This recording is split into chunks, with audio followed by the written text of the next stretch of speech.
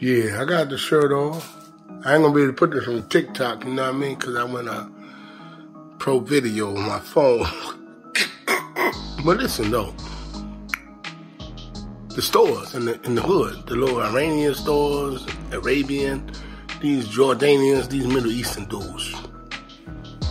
So they always got the prices right, especially when you try to use a credit card. I remember back in the day, you use a credit card, they want to charge you. Like you gotta buy $3 worth of shit. You can't buy nothing for like $1. You might have $1 on your credit card, $1.50. No, you gotta buy $3 worth of shit. And that's just the law. That's what it is. They charge you extra because it's something. They gotta pay something on something. I don't know what it is. That's bullshit. They've been getting over on us for years in our hood. I went in one of these stores one day in my hood. I grew up in one of them for about 5-6 years. I grew up over there in the hood. And I went back in there and I saw some toilet paper, Hyannis sources or something. I don't know. It was fucking like $3 with 89 cents in the grocery store. I was mad as a motherfucker. I told the dude, I said, yo, you getting over, you jacking the hood.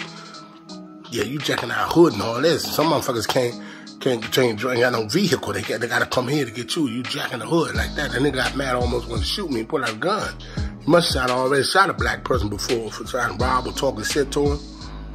Yeah, we gotta stop this, y'all. We gotta stop supporting these motherfuckers coming in our hood.